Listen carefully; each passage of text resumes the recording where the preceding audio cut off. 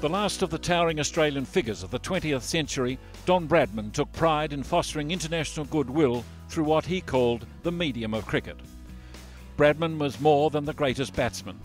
He was a progressive and expansive thinker and legislator who challenged players and spectators to respect and protect the game's history and future. The legend of Bradman has thrived, not diminished, since his death in 2001, and it is his values and philosophy which inspired the imposing Bradman Gallery.